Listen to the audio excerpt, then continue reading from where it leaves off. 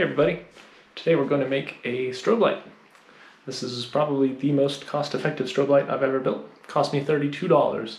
It's a 360-degree visibility, 3-mile, it's gonna hurt, Jesus, and can strap onto your frame or your harness or your netting, Jesus, lighting up the whole room, or your wing.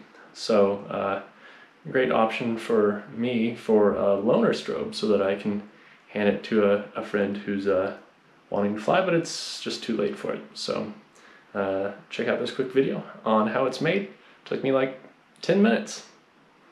And get one yourself. Links are down in the description. I'm going to turn that off.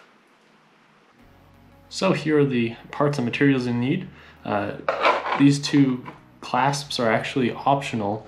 These are from keyless entry remote start key fobs that I pick up at work sometimes, but you don't need these or really any kind of clasp if you make the lines long enough, but they help. So that's two optional pieces. Then of course we've got the two strobe lights themselves. They come in their own little neato box, the USB-C charge cable, Velcro, scratchy and soft sides, the light itself, and of course an instruction manual. Looking at the light specifically, it's fairly simple. You got 3 white LEDs, 1 red, 1 green, USB-C charging. On the back is a battery, and on the front is a button. You press and hold the button to turn it on. The mode we've got it going right now is all 3 white LEDs and the red and the green flashing, so literally all the light output it can manage. You click once to change modes.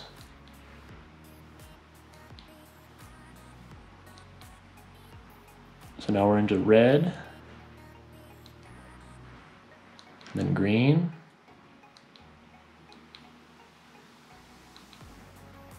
and back to all, which is white. Press and hold to turn back off. Makes sense, very well thought out little package, very small and lightweight, very affordable. So we're going to be putting basically 2 of these back to back with some line and a pair of scissors to cut the line, of course, to make ourselves little 360-degree visibility strobe lights. So you could do this with double-sided tape, but I'm trying to get out of here as cheap as possible, so I'm going to use the Velcro that comes with it. It's 3M VHB adhesive on the back, which is basically double-sided tape, but with Velcro on the other side. So I'm going to make 2 loops, one for one light set and one for the other, going opposite directions, but I'm going to put them behind both associated pieces of Velcro. If that sounds confusing, just follow me here. So we've got our line. This is actually a line from a paraglider from when I did my paramotor versus drone video, which you should watch up there in the top corner. Just gonna take that. I'm gonna make a loop about, no, that bigger, so this is about 4 inches, 3 inches. So with our pieces of line, just tie a single simple overhand knot. This does 2 things.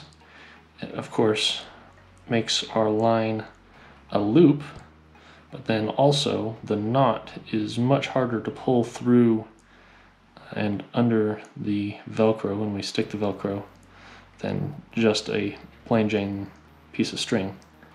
So it's kind of acting as a stop as well. So got one of those and one of those. All right, then we're going to adhere Velcro, and our goal is to put the Velcro piece right in between, like so, if that makes sense, and then stick it. So the adhesive is going to be holding the lines to the light, with the knots being the piece that won't allow it to be pulled off. So we've got one on, just like that. And of course, scratchy Velcro on the other side. The Velcro they sent, the scratchy side is significantly larger.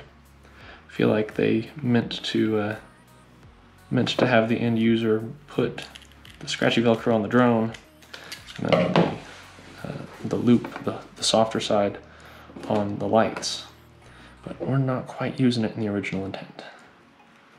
And this, we're actually going to slide into this little hole we made and go ahead and stick it onto the other piece of Velcro, you know, scratchy side down. So the adhesive side is up. That's going to stick to our light. Like so. Then go ahead and take your other light. I like to have the buttons and the USBs pointing the same direction. I'm just gonna stick it on. All right, so now we've got 2 lights, and we use 2 lines for redundancy. If I'm going to be placing these on like on the frame, it's probably going to end up on the netting. And if you have 2 clips onto 2 different sections of netting, it'll, 1, keep it from flapping around too much, and 2, guarantee that it's not going to go through anything. Same with a wing. So if you clip this onto a wing, you can clip the other side onto the line that's coming off of the wing so that it's not flapping all over the place. But basically, lark's head. So you take your loop, if you're using these clips, stick it through the clip and run the clip back through the loop. Very, very, very simple. There you go.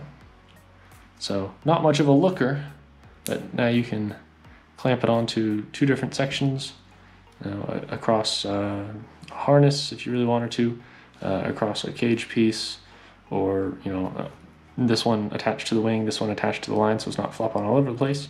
And by pressing and holding both buttons, congratulations, you now have 360-degree LED coverage. And they're quite bright.